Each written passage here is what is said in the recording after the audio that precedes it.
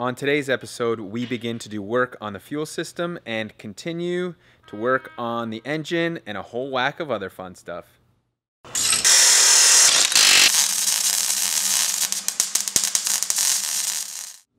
As you've probably guessed, the Porsche's fuel system, the stock one right now, isn't going to be quite able to support the kind of horsepower that I'm going to be making and the EFI setup. So once again, I've turned to Vibrant for all my fitting and hose needs. So this is flexible race hose, and we have a whole assortment of -6 AN fittings. And look, thank you guys over at Vibrant. We finally have some wrenches, so we're not going to be scratching these fittings up. And moving on to our fuel pressure regulator, here is the TurboSmart FPR 1200, which, as it says, supports up to 1200 horsepower. I'm not going to be hitting that much juice, but it's never a bad idea to be able to support more. Finally, for our fuel pumps, we're going to be running these AEM inline 380 LPH pumps.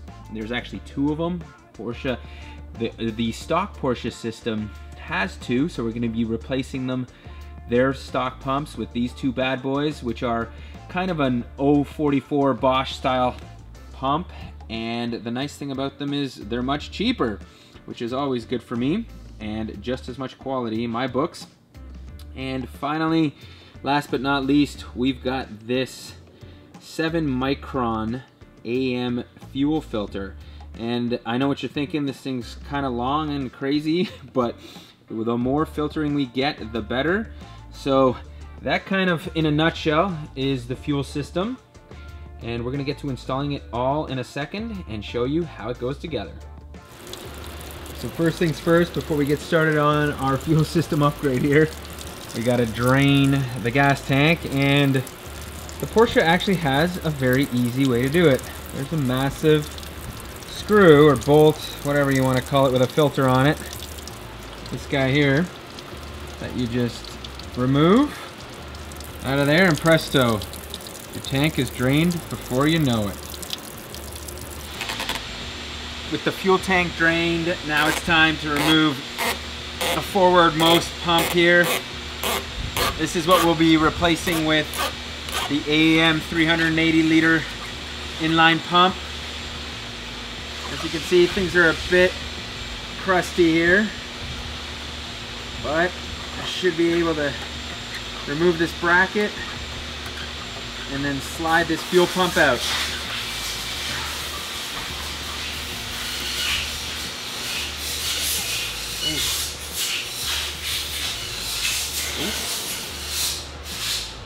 Get all the fuel out of there. There you go. This little guy's done. It's served its purpose for about 25 plus years, but now it's time to get something in there with some more flow. Out back here, we've got the rear pump tucked away right underneath one of the suspension bits. I've managed to pull it out here. I'm gonna crack the fittings, positive, negative terminals, take those electrical connections off, and we can remove this bad boy, and again, we'll be replacing it with one of the AEM fuel pumps. Now the old pump comes out, and we are done with these guys. I've already gone ahead and installed our AEM inline fuel pump.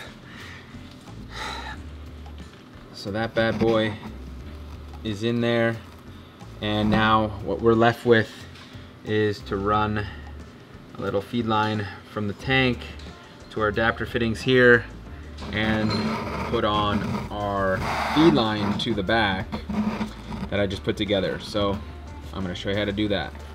In order to build our fuel system, I'm going to have to run some -6 hose from the feed line of the AEM inline pump all the way to the back, as I've been instructed by Mike. So I'm going to start off by putting this hose into an actual 180 fitting, which is this guy right here from Vibrant.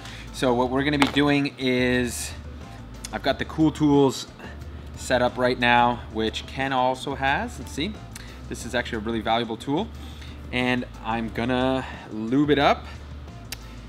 Start with that and get to it. if you recall, this process is the simplistic part, and thankfully Vibrant hose ends are actually really well built, which makes this kind of a breeze in my books. I think we're there. Yes, we are. So the old cool tool comes apart, and look at that. And now what I'm going to do is take our fitting here, add a little bit more oil, of course.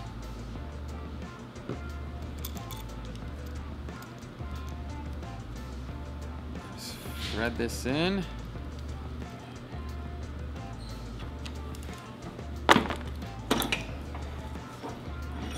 And there we have it. Let's hold that here for a second.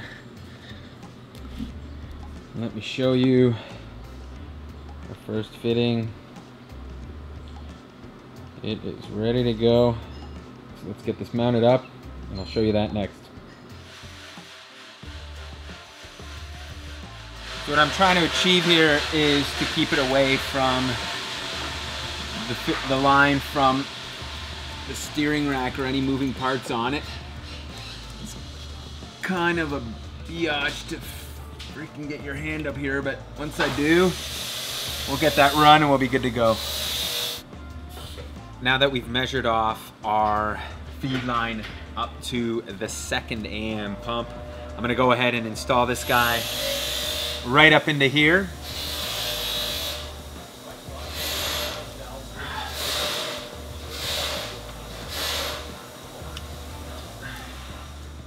Fits like butter, of course. And then I now need to run another feed line up to where we're gonna put our fuel filter. So that's my next plan of attack here. So I was scratching my head for a bit trying to figure out where to mount the elongated AM fuel filter. And of course, the fabricator, Mr. John over here at TurboCraft, built this sweet bracket for me, which attaches to the chassis and now is going to house the filter perfectly. It's not going to be touching anything. There's going to be no interference, and it's going to make it super easy to service when I need to get at it. Our fuel filter is mounted up on a sweet bracket, and it's ready to be plumbed to the engine. So that about wraps it up for our fuel system install for the time being. We've got another line left that needs to run to the engine, but we'll get to that later. All the parts are back from the powder coater and everything does look great. It was all done in black. However, there's a couple pieces that were supposed to be done in silver, like the fan shroud, the housing, and a couple other aluminum pieces.